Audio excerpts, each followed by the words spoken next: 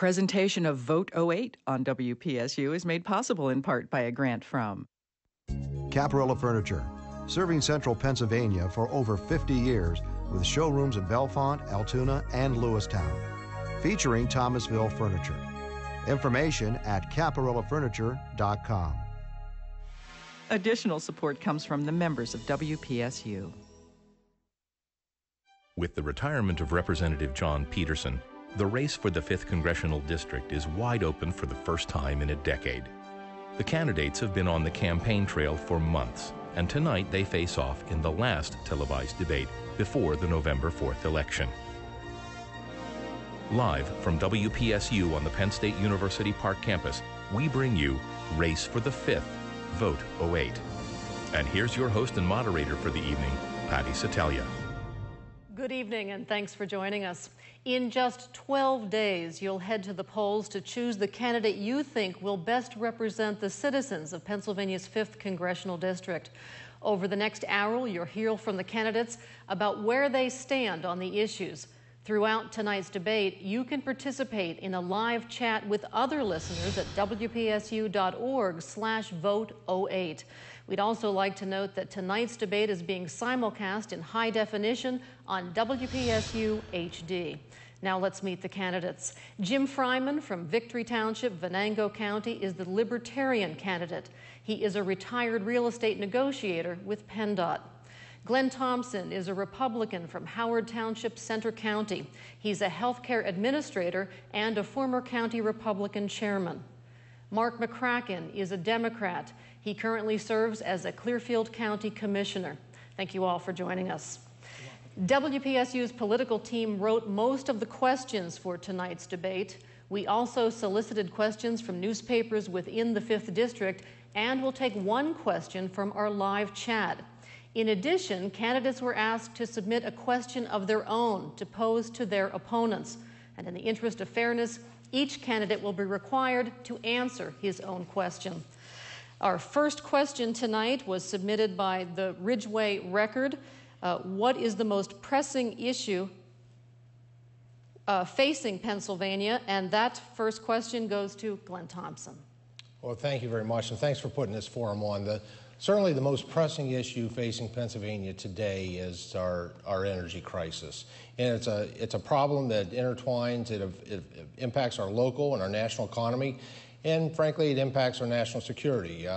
We are dependent on foreign countries for 70% of our resources. There's a woman in my hometown that in her 80s, her home heating bill just tripled and the cap came off. She's going to be paying over $600 a month. Multiply that times 10,000, that's the impact that we have just in the 5th Congressional District. So we need a comprehensive energy plan. We have not had leadership on that from Congress or any number of the past administrations, and we need it today. We can do that by utilizing our abundant natural resources that we have, and that includes all of our oil, our gas, our coal, and using the clean technology that we have today, building nuclear power plants, doing the research and development, and building the alternative fuels that will be out there for us in the future to be able to fill the void, but today really doesn't do that. Mark McCracken? Well, I believe that in a broader sense, it's overall the economy that is the problem and the concern of people, not only here in the 5th Congressional District, but across the Commonwealth of Pennsylvania and across the nation. Especially here in the 5th Congressional District, we have a very large problem with the unemployment rates here in the 17 counties. 16 of the 17 counties in the 5th District are over 5% unemployment. And additionally, wages here are much lower than what they are across the rest of the United States. U.S. Census Bureau figures tell us that we're on average $12,000 less per year than what the rest of the nation is. So what we need to be working on is spurring our economy, stimulating our economy here in the 5th District.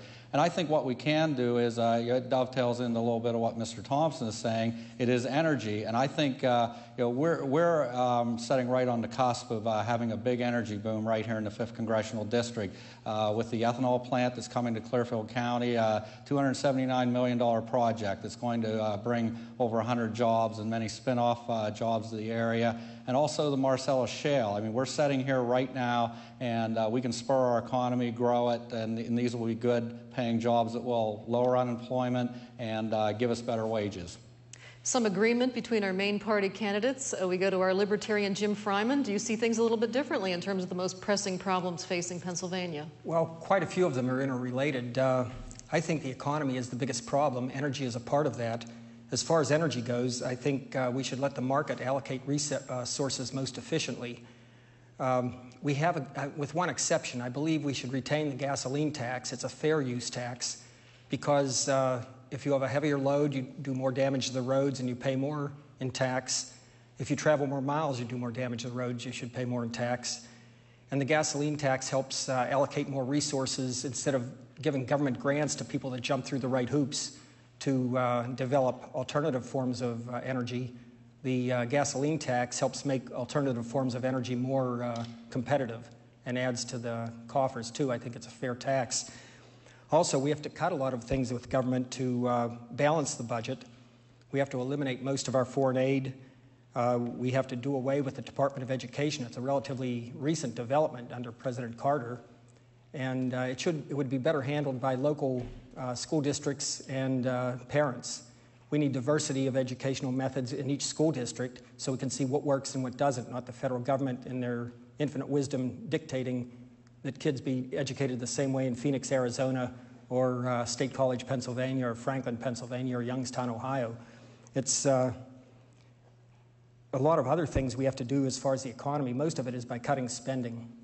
Okay. Speaking of spending, top on the minds of voters nationwide is this recent $700 billion bailout. All of you opposed that which passed by Congress. Why did you oppose it, Mark McCracken, and what should the federal government do to help stabilize the U.S. economy? Well, I think what we looked at when the bailout announcement came out was the fact that the President and the Treasury Secretary told us, what they wanted to do and why they wanted to do it. What they failed to tell the American people, though, was how they were going to pay for it. And, we've already seen the impact of this bailout going on the national debt. It went over $11 trillion now. Just in the last few weeks, it's went up $2 trillion, since the bailout came about. And, I think what we should have been hearing is more specific details on how much money was needed and why a specific amount of money was needed. They just seem to have pulled that $700 billion figure out of the air, and then they made it worse by adding the sweeteners to it to convince the members of Congress. The Senate passed a bill, sent it back over with a lot of more pork added to it. And we're in a situation right now with the federal budget where it's at a $482 billion deficit, and the debt's just growing uncontrollably.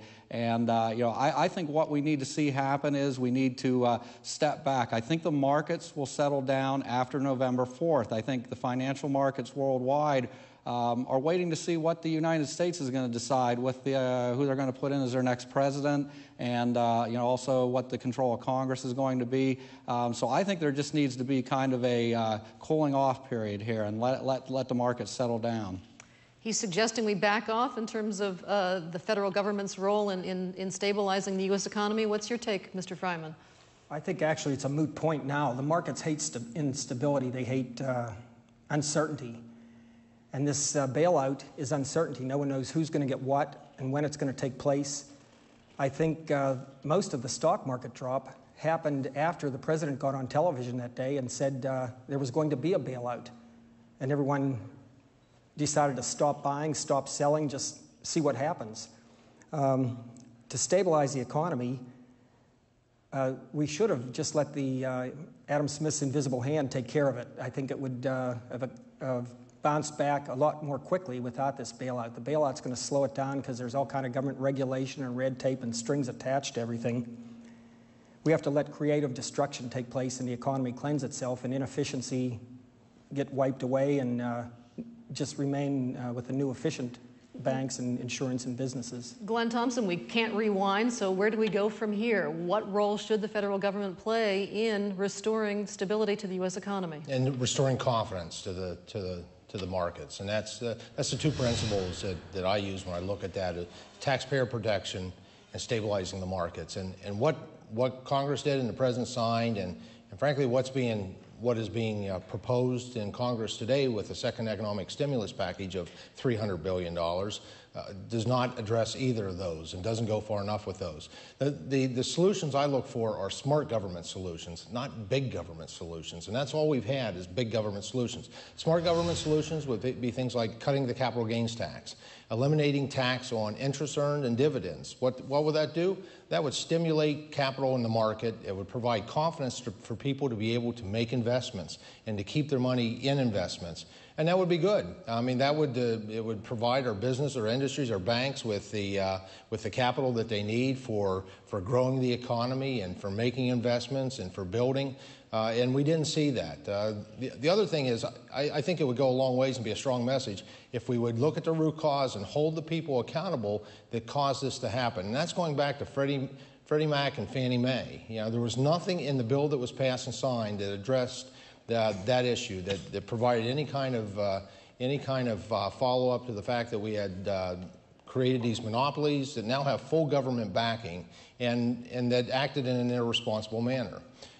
Even the people on Wall Street, the executives and the folks at the people running Freddie Mac and Fannie Mae, they were allowed to keep their golden parachutes. Now, the law that was passed said they couldn't have any new severance packages, did nothing about the millions and millions of dollars. And that's a shame that the only people that are going to benefit financially from this whole terrible situation, are the ones that help cause it. You said government should respond in a smart way. Can you be more concrete about what that might be? Are we talking about funding projects that might stimulate the economy? Well, let me repeat what I just said. Cutting the capital gains tax and eliminating tax on interest and eliminating tax on dividends. The Heritage Foundation just issued some thoughts that they had on proper ways, what I would consider smart government ways. I've been talking about those solutions since day one. Actually, I've been talking about those solutions since before the second bill was actually passed by the House and Senate and signed by the President. The Heritage Foundation just came out today, and they embraced those positions that I've been talking about for some time. Mark McCracken, cutting the capital gains tax, he says, will stimulate growth and investment. What's your take on that? Well, I think the thing is, though, we are at such a crisis point with our federal government right now with how deep they are in debt. We have to face reality. The government needs enough revenue to cover all of its costs. And at times when we've had difficult times in the past, in the Depression, other times to stimulate the nation, the government has jumped in and did infrastructure projects, to get things moving along. So, I think it's irresponsible at this point in time that we be talking about any other tax cuts until we get the federal government's fiscal crisis back in order. I keep saying that we need to have our federal government properly funded and leading by example, rather than, we should be setting the example for our industries and businesses rather than operating with such a big debt load. Speaking of taxes, our first question that will be posed by a candidate will be posed by Glenn Thompson, which is related to what we've been talking about here. Go ahead, please. Okay, thank you, Patty. Here's my question. The Economic Growth and Tax Relief Reconciliation Act, which were the tax cuts of 2001, which includes the elimination of the death tax and marriage penalty, is set to expire in 2010 under a sunset provision. Upon its expiration, Americans will see the largest tax increase in history. Do you support making this act permanent? That question will go first to Jim Fryman. We're talking basically about the Bush tax cuts. Well, the so-called Bush tax cuts, or as Mr. Thompson says, our tax cuts, I think should be made permanent, but I'd go further than that. I'm in favor of doing away with the corporate income tax. The corporate income tax, corporations can only spend that money on dividends, wages, and salaries, which are already taxed to the recipients, or it can spend it on capital improvement, which creates more jobs and makes more people paying taxes. And I think it would put us on an even footing in the global economy with other countries if we did away with the corporate income tax. We have the second highest corporate income tax from what I'm told, and it's a hindrance to our economy.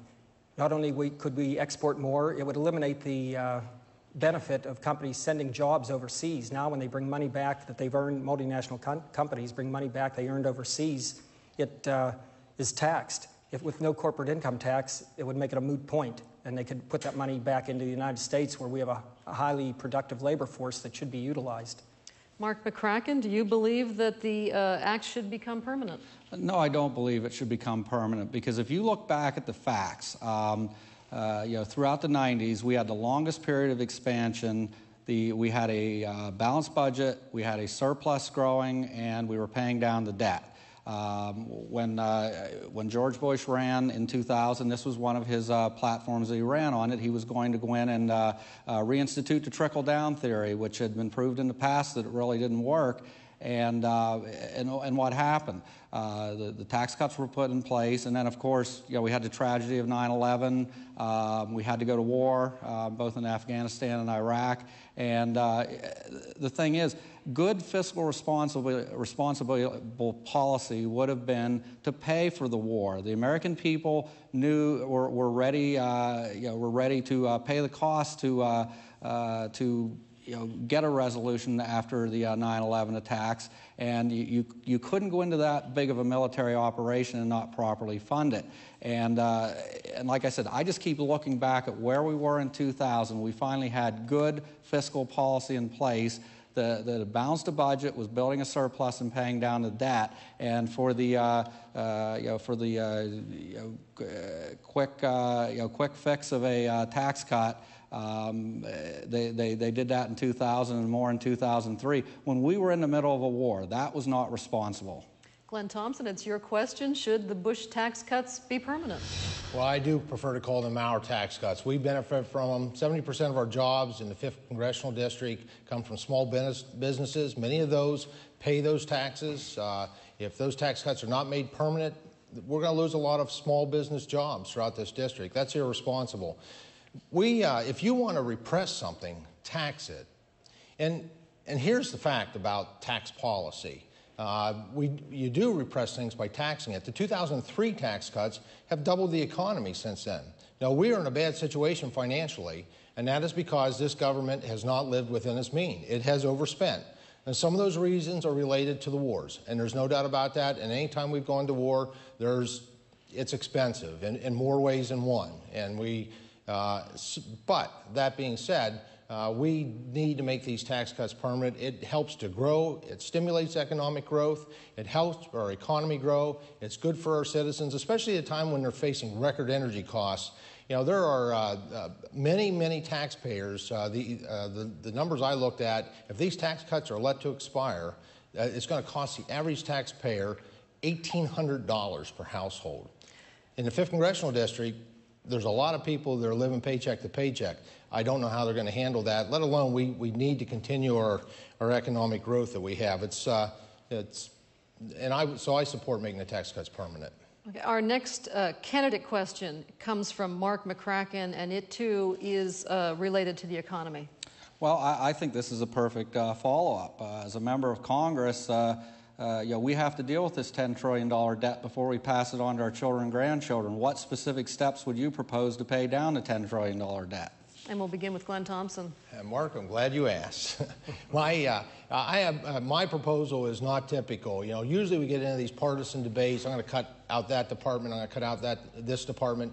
And because of partisanship, those kinds of arguments are going to go nowhere in reality. My proposal is to right-size our government, our federal government. And we have an incredible opportunity to do that based on the demographics of our country today. The single largest employer in the United States is, unfortunately, the federal government. And I've looked at workforce issues related as a part of my healthcare career during the past 5-7 years, knowing that we are experiencing and will be experiencing significant retirements within the baby boomer generation, which is the generation that makes up most of those positions within the federal government across all agencies and all aspects of the federal government.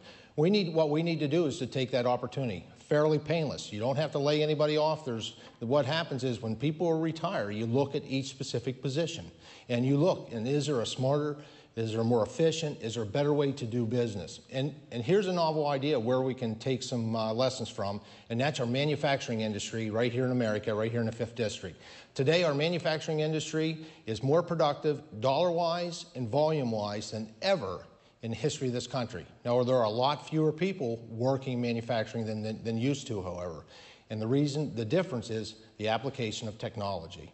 Let's learn from manufacturing. Let's take technology. Let's see how we can apply technology to do things that are more efficient, smarter, and smaller, and be more productive for our federal government. I think that's a great approach that people aren't talking about, but one I'm looking forward to taking to Washington on behalf of the people of the 5th District. Jim Fryman, how to pay down the $10 trillion national debt? Well, in addition to right-sizing the government, we have to end the war on drugs, which has been costly for 40 years. And my dad used to play guitar in a band in speakeasies in Pittsburgh during the Prohibition, and it just seems like so many parallels. And I used to say to him, well, why did everyone drink back then? He says, because you weren't allowed to.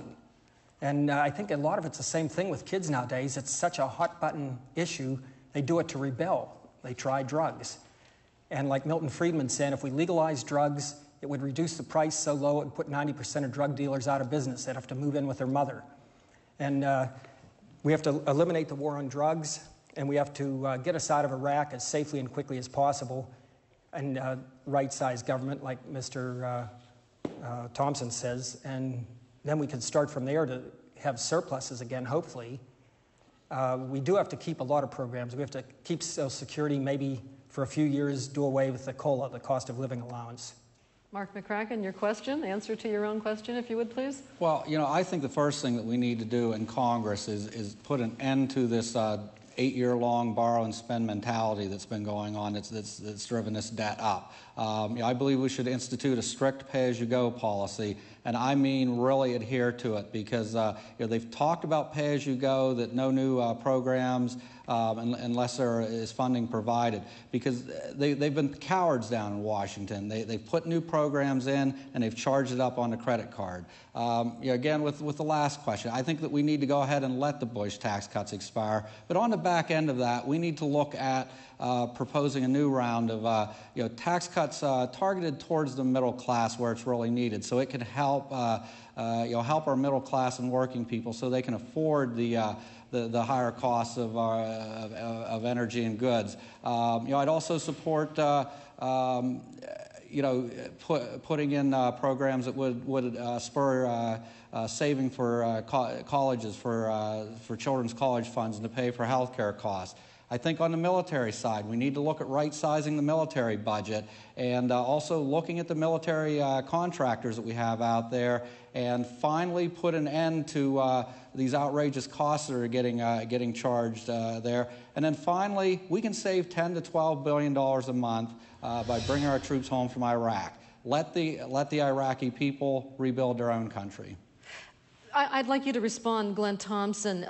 Mark McCracken said that the Bush tax cuts should expire, but according to Dr. Peter Orzog of the Congressional Budget Office, if we could recoup the revenue lost by the tax cuts, which you support, it would roughly eliminate the deficit. I'm wondering how you'd respond to that.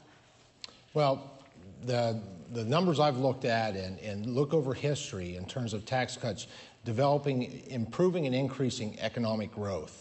And when we do that, the government gets more resources in. So tax policy is complicated. Make no doubt about that. But the bottom line is, you want to repress something, we tax it. We want to repress our economy, let's tax our citizens. The solution I heard Mark talk about is, we're going to tax people, largest tax increase in the history of the country, and then we're going to cut taxes.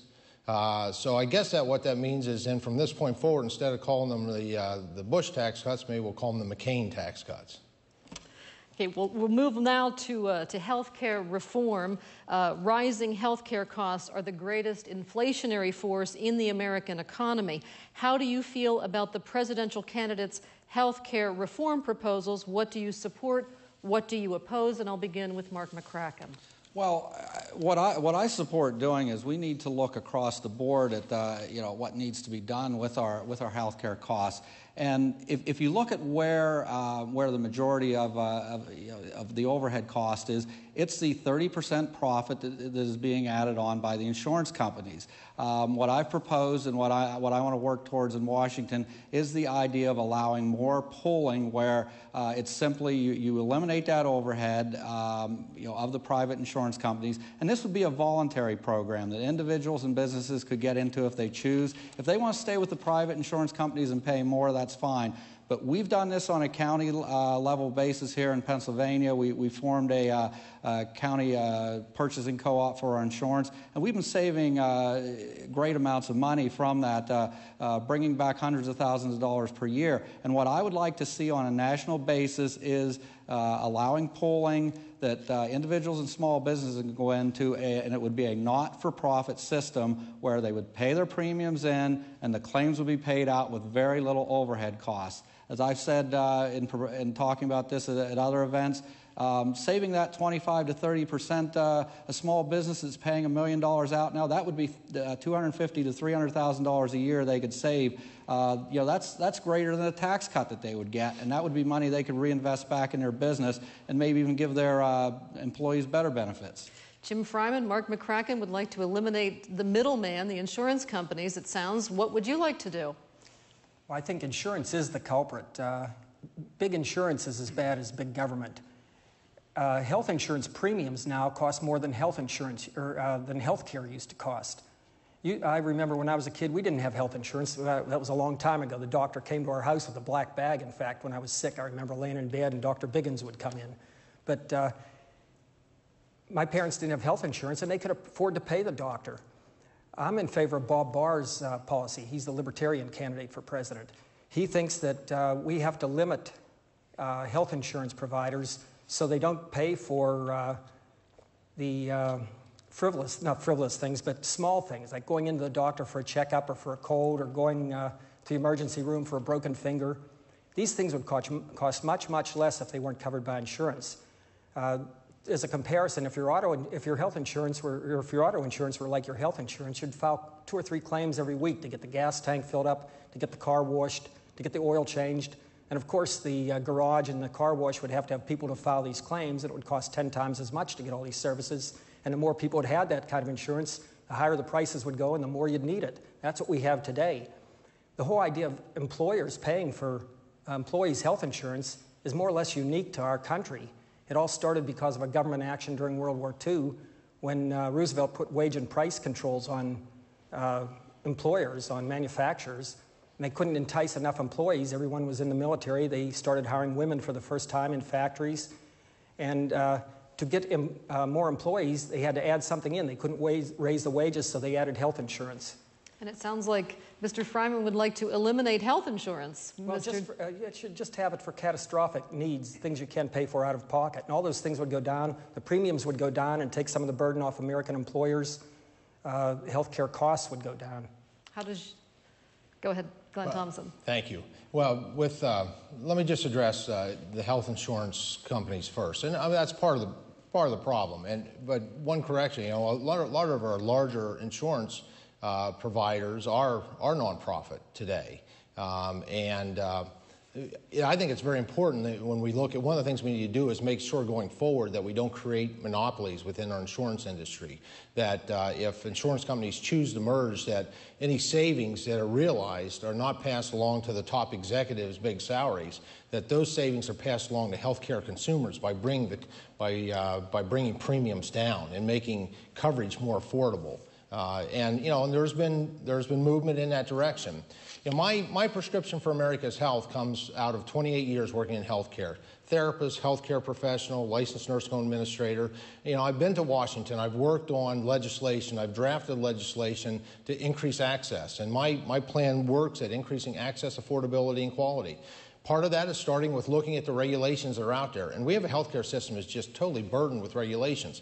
Now, some regulations are important, there's no doubt about it. But the problem is, over decades, we've layered them on like an onion. And we need to begin to review those and make sure they're still cost effective. They still serve a purpose, they're still doing the job. My experience is there's many out there that are just decreasing access and increasing cost. Those should go away. It'll benefit the consumers. I support tort reform. I work in a nonprofit community hospital for almost 3 decades.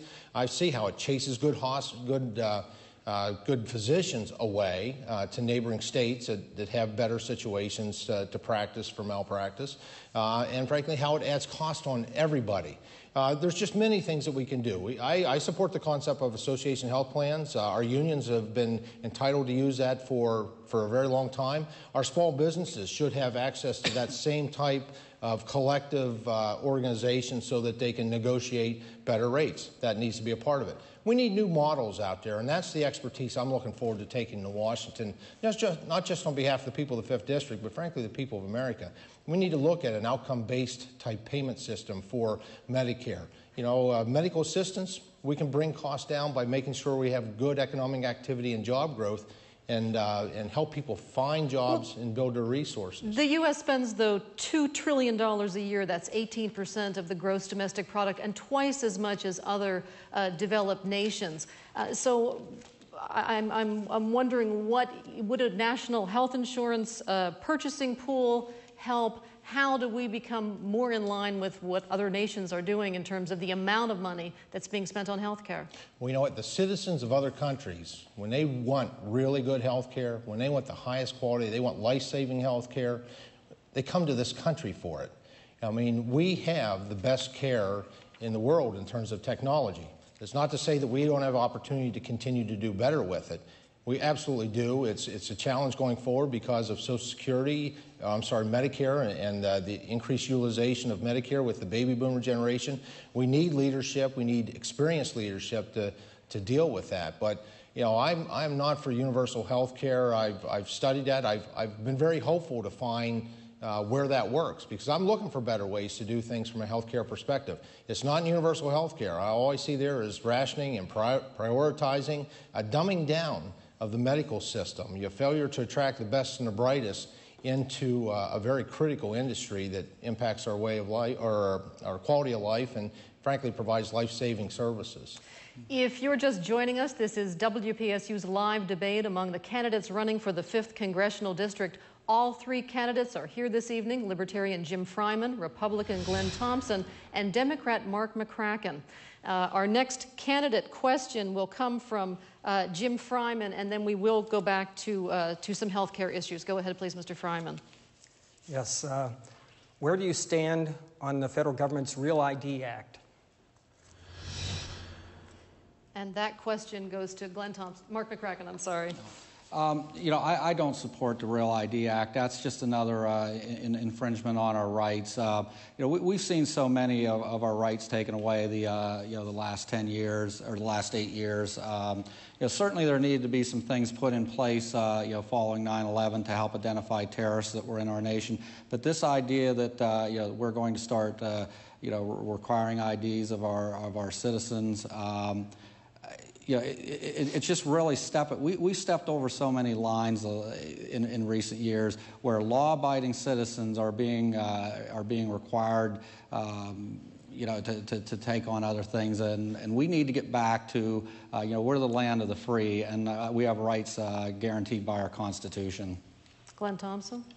Well, I think it's important people understand what it is. It's a national driver's license, basically, as opposed to each state doing a separate driver's license with a separate database to maintain it. It's something that's national. It was proposed by the law enforcement industry to be able to, I'm not sure all the purposes of why they're looking to do it. Track the citizens. I don't support it. I don't think it's a good idea. I appreciate the fact that law enforcement needs new tools today to be able to combat terrorism and to prevent and maintain our security and our safety in this country.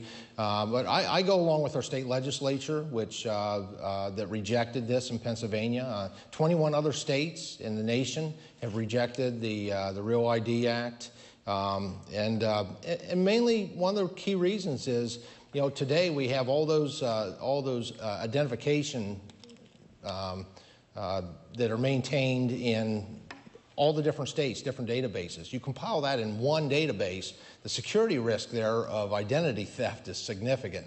That alone should be reasons not to pursue this and do this, let alone all the other reasons why this is just not a good idea at this point in time. The answer to your own question, Mr. Fryman? Well, I agree with both the other candidates.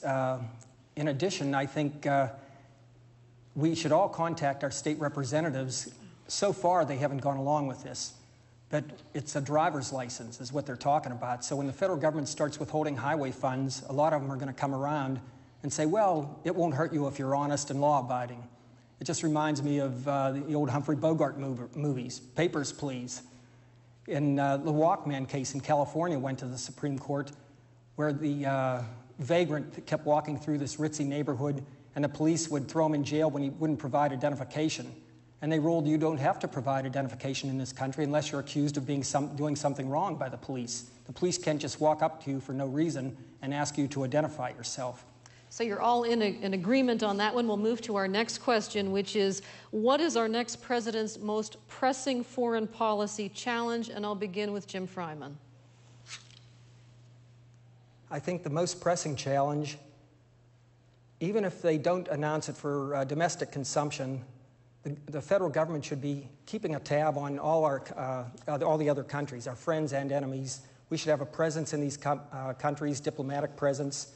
We should be talking to them, even if it's on a low-level form of communications. We have to keep our finger on the pulse of these other places to see what they're saying they're doing and what they're saying they think, and then try to read between the lines and see what they're really doing. If possible, we have to have full diplomatic relations with as many of these countries as possible so we can get, as the CIA says, assets on the ground. We need people that look like the people in these countries that are helping us, and they can tell us what's going on. First, we have to communicate. I think not talking to other countries because they're terrorist countries or axis of evil, that's just silly. It's hurting us more than them. Glenn Thompson? Well, in terms of countries, I would put Iran on top of that list as the potential threat, just with the discussions, just the way the country, that leadership, what they have expressed, what they would like to see happen to the United States, what they would like to see happen to our allies like Israel. In terms of foreign affairs, in terms of biggest issue that puts us at risk is our dependence on foreign oil. And that feeds right back into that issue because, right now we're sending annually $700 billion a year to many other countries. And many of those countries would fall within the scope of those who may not be our best allies and may actually use that money to do us harm in many different ways, including taking that money, lending it back to us, which we're in a borrowing mode and have been for some time, and then calling our credit. So the issue I would put as number one is our dependence on foreign oil today. Mark McCracken? Well, I think something's going to be very important is I think our next president has to repair our foreign policy. We're at the lowest standing that we've been with a lot of our allies that, long-standing relationships since World War II. I mean, we had credibility there that lasted over half a century, and we were the leader of the free world at that point. Over the last 8 years, we've lost that. Losing some of the allies that didn't approve of our mission in Iraq. So I think the next president is going to have to deal with that. Get some of our allies back in line and on board with us. And then secondly, they're going to have to decide what is going to be the next move in Iraq and where we go from there. I'm certainly hoping that we're going to see the continued movement to bring our troops home and getting out of that military operation, and then concentrating on these other threats like Iran and North Korea. But the best thing we can do is if we have a good working relationship with our allies, which I think is missing right now. You mentioned Iraq. That will be the topic of our next question. Pennsylvania is, as you all know, the 6th most populous state in the nation, but when it comes to the war in Iraq, we have the 3rd highest casualty rate after California and Texas. So my question is this. Iraq's prime minister says U.S. troops should leave by 2010. The Bush administration has a draft agreement that U.S. combat troops will be withdrawn from Iraq by 2011. Under what conditions would you support withdrawal of U.S. troops? And we begin with Glenn Thompson. Well, I support the strategy that's worked with the deployment of the surge, and that is where when we actually took the politicians and the bureaucrats out of running that war, and we allowed the professionals, the commanders on the ground, to be able to make the call in terms of troop deployment and tactical decisions. And when that happened, things began to stabilize there. My son was a part of the 3rd Infantry Division. He was on that last unit deployed with the surge, was stationed south of Baghdad, and saw that the number of IEDs coming in from Iran and other places, and number of explosions went way down. The people came back out on the streets. The kids were back in school. The cottage industries opened back up. And most importantly, the Iraqi Army, the armed forces, the security forces, and the neighborhood watch groups, and trust me, it's a little different of a neighborhood watch group than what we have in this country. When they took responsibility, they stepped up and took responsibility for their country. And so I would like to see that our commanders on the ground, who are in the best position to provide that type of expertise and direction, contribute to that discussion.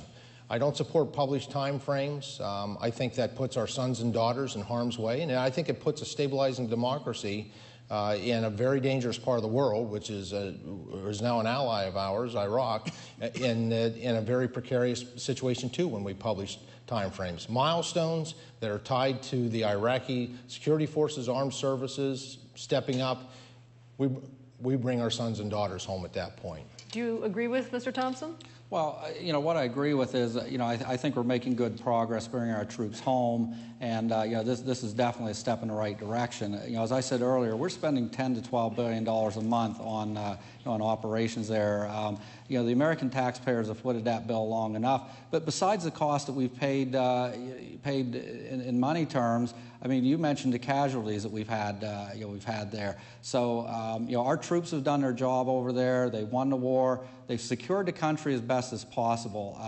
I'm just really concerned that, even after we do leave, is it going to be a stabilized democracy, or are they going to go back to the unstable ways they've been in the past? So, that's such a tricky part of the world over there with the religious factions, and I think it's important, though, that we get our troops out of there and we let them survive on their own, however it is.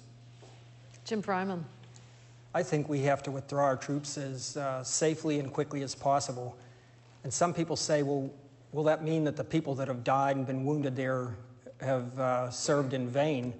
And I don't think so. I mean, our military is good people. It's a voluntary force. I was in the military during Vietnam, and I know this is a different group. They want to do the right thing. I do think that our enemy there, Al-Qaeda, might just be have a strategic withdrawal, trying to make everyone feel safe there so they can see who's in charge, what's going on. As soon as we withdraw, I think they might come back. But even so, I think we went in there under false pretenses. We had more reason to attack Saudi Arabia than Iraq, and we attacked Iraq. They never attacked us. Of course, they had weapons of mass destruction. But what country doesn't? We have weapons of mass destruction. It's almost trite. I've said it so often. Someone told me, a retired colonel from the Army, that the war's over, Halliburton won. We'll move to Iraq on that note, and in fact, or Iran rather. A number of you mentioned Iran as posing a threat. I'll begin with you, Mark McCracken. Would you support going to war to stop Iran from developing a nuclear weapon? Well, I think what we're going to have to do is, we're going to have to engage in diplomacy there. And again, it has to be a unified effort, with our allies in the free nations of the world, keeping an eye on them, policing them,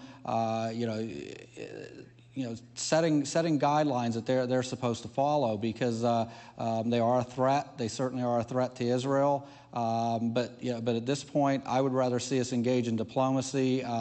I don't know that our military is in a position right now to embark on another war. We have to get our military rebuilt, and plus we go back to the fiscal situation. I don't know that we could fiscally afford another military conflict at this point. Jim Fryman? I don't know about a war, but I think if there's some threat from them with possible missiles that they can put these warheads, if they develop warheads they can put on missiles or something, we should covertly support Israel if they want to take them out, or we should have strategic strikes to take out any of these facilities without actually putting people on the ground there and having a war. I don't think we have the ability to fight a war with them. Iraq fought a war with them, and Iran lost over 1 million people, and they showed no signs of slowing down. Of course, a lot of those they were civilians, they weren't even military, but I don't think we should be going to war with Iran. Glenn Thompson. Well, I mean, this is a real scary situation. I mean, I think that the leaders in the country of Iran have already made it very clear what they would like to do, not just to Israel, but to the United States.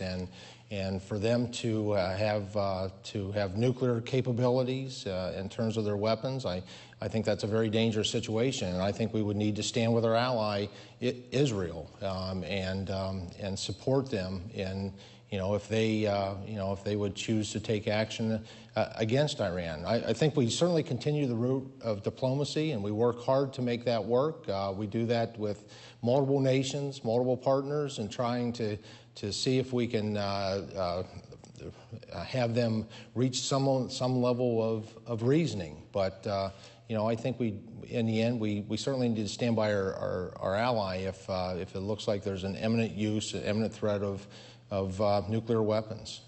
Our next question comes from our live chat and moves us in an entirely different direction. This is from Jess from State College, who asks, what sort of alternative energy sources do you support researching? And I believe I begin with Glenn Thompson. Oh, I support researching them all. I think we need to do that. The researchers I've talked with at Penn State, we are probably generations away from getting anything developed to the point where it's productive enough to replace what we need for what we utilize fossil fuels with right now. Wind, solar, and hydro right now make up less than 1% of our energy needs in this country. So if we work real hard and double it, that's 2%.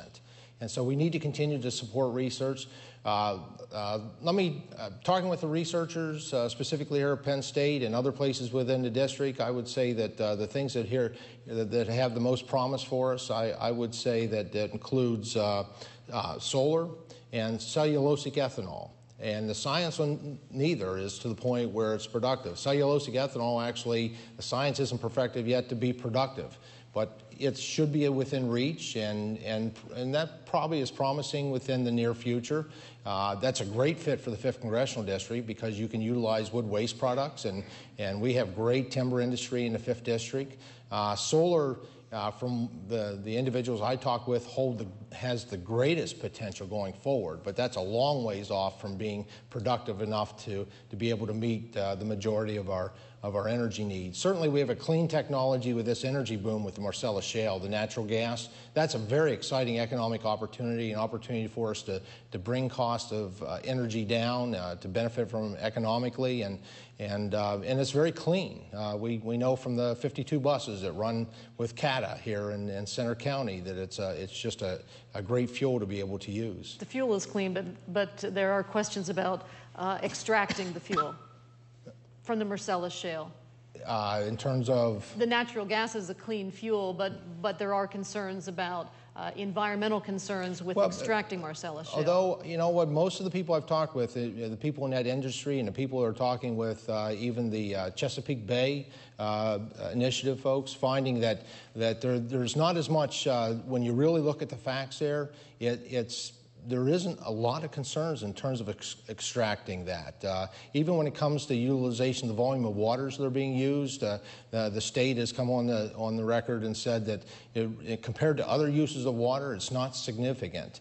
And frankly, the economic benefits and the energy benefits that are out there are really, really good for. And the great part about it is the Marcellus Shale is in 15 of the 17 counties in the 5th Congressional District. Mark McCracken.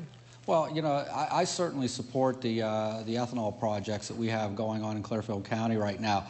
It is corn-based ethanol to start out with, 108 million gallons a year. You know, they're making great progress over there. Just in the last 3 weeks, people were just amazed at how quickly the plant's going up. It's due to go online in 2010.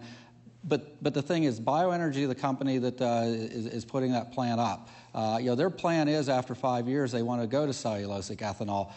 The technology isn't there right now, but the great thing that's happening is they're already partnering with Penn State University, and they're going to be partnering with Clarion also, to be doing research on the cellulosic end of it, and that's going to be really a key thing, and it's going to be a big boon to the economy in the area. And secondly, as far as the Marcellus Shale goes, that has a huge potential here also, but we do have to be very careful of the environmental impacts that it could have. In Clearfield County and a lot of the counties around, we certainly had the coal boom back in the 50s, 60s, 70s, but it had its environmental dangers with it also. So we need to be very careful, how we utilize this resource, but it can be a very good thing, but we don't want to repeat the mistakes of the past with the environment. Jim Fryman. I think we have to, for electricity, we have to concentrate more on on-site generation. Most of electricity that we use in this country is used up traveling through the wires. Over half the electric is used up in transmission. If we generated electric for home use, for business use on-site with solar panels, windmills, whatever, biogas, whatever people can come up with, it would save that loss. It's a more efficient use of it, even transporting the fuel if you have to transport biomass fuel to the local site. And also, whoever does this locally should be allowed to, when they're generating more electric than they're using, sell it to the electric company and be connected to the grid so they can use it. I also think we should give an individual income tax credit dollar per dollar. If someone spends $8,000 to put solar panels on their house, even if it only generates $1,000 worth of electric a year, they should get $8,000 credit on their income tax in the year they take it. Sounds like a good deal. And we need on-site generation. We should continue research and development. And some studies have said that ethanol from corn actually uses more energy than it creates when you make it. So we have to keep working on this. And I think President Bush's idea of generating or creating a certain amount of ethanol from corn by whatever year isn't realistic. I was reading an article that said in Atlantic magazine that it would take every acre of arable farmland in the United States to grow enough corn. We still couldn't generate enough. And I think everyone here agreed that cellulosic would be the place to move. I'm going to move to back, if we could, to health care. And this question is about Medicare. According to the Medicare trustees, Medicare is in worse shape than the Social Security Fund and will go bankrupt in 2019. That's 20 years before Social Security's insolvency. The number of retired baby boomers is increasing. The number of workers paying into Medicare is decreasing. What would you propose to keep this program afloat? Glenn Thompson. Well, I go back to looking at making sure that we have outcome-based medicine, at looking at revising our Medicare payment system so that we're paying based on the outcomes, and something that helps to bring costs down, that an outcome-based payment system, as I would envision it, would be based on the, right now we pay on treatment procedures, and there's coding with that. It's a very complex system, and it gets very expensive. It puts a lot of overhead into our healthcare system that has nothing to do with delivering costs. And so delivering care. Delivering care, yeah. And so we need to shift to be able to focus on delivering care and emphasize on looking at outcomes and be able to, and with the part of that you reduce costs by, with that kind of a system, you could encourage further reduction of hospital-acquired infections and secondary complications. And again, I go back to the cost of providing care is driven up by regulations. The HIPAA is a great example of that, instituted under President Clinton, and the Health Insurance Privacy and Portability Act. Sounds good on the surface. Everybody wants their confidentiality maintained, but it's incredible how many layers of bureaucracy and the cost that has impacted every aspect and arena of our healthcare system. And so I'm looking forward to being a part of that debate, of taking almost 30 years of expertise, because we need to make some real change in terms of healthcare to make sure that it's affordable and accessible, and that we're maintaining the quality and standard of care that we as Americans have come to enjoy. Mark McCracken, what would you propose to keep this program afloat? Well, I think the first thing we have to look at, where our priorities are at. And we need to get, not only with Medicare, but overall health care, to realize that the priority has to be with the people that need, need the care and coverage. We didn't even get the chance on the earlier question to mention, we got 37 million people in this, this country that are uninsured and many more that are underinsured. And to me, this all comes back around to where we're at with our fiscal policies. If we would have good fiscal policies in this country, and if we would have continued what had started in the 90s, where we had a surplus that was, I believe, $250 billion, the debt was coming down.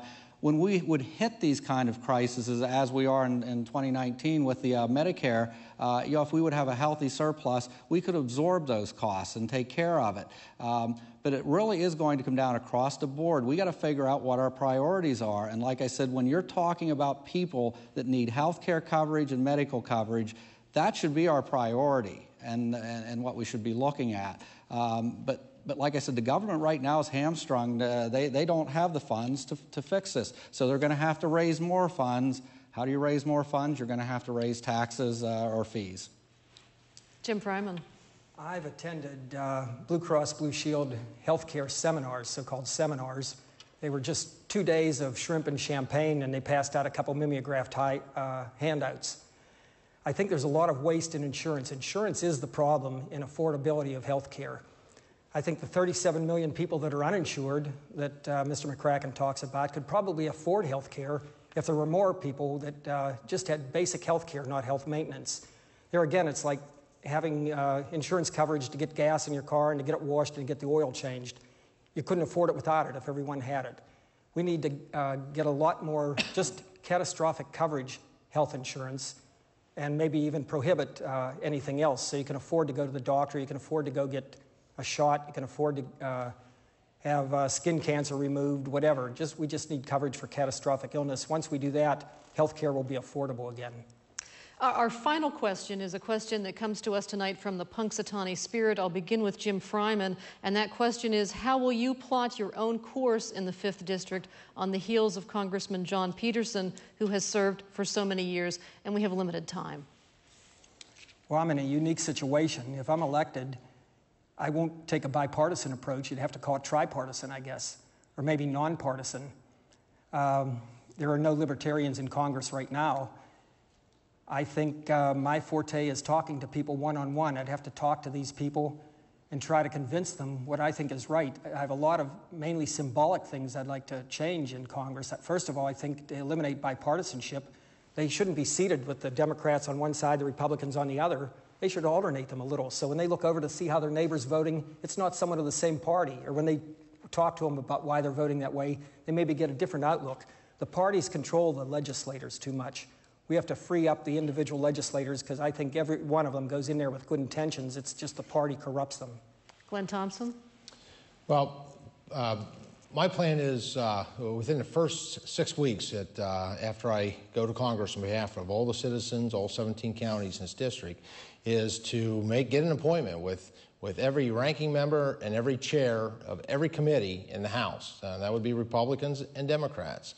And I know when they look in their calendar and they see this freshman from rural Pennsylvania, they're going to wonder, well, what does he want? Well, here's what I want. I want to let them know I'm in town. I want to know that I'm here to represent the people of the 5th District.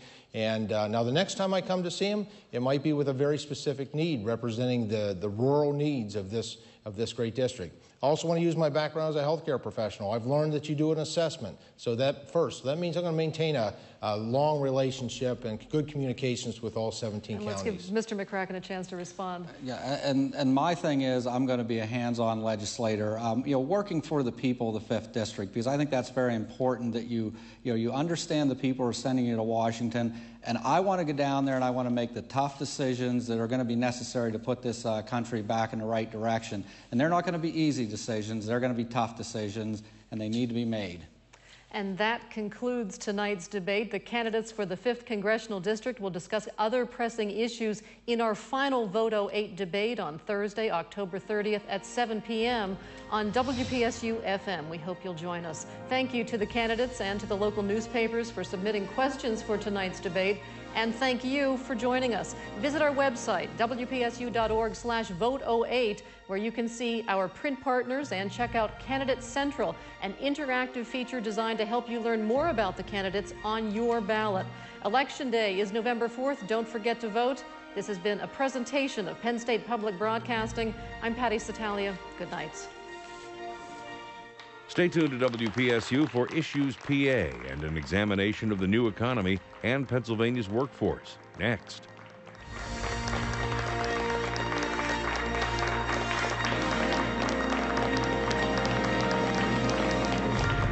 Presentation of Vote 08 on WPSU is made possible in part by a grant from Caparilla Furniture, serving central Pennsylvania for over 50 years with showrooms in Bellefonte, Altoona, and Lewistown, featuring Thomasville furniture. Information at caparillafurniture.com. Additional support comes from the members of WPSU.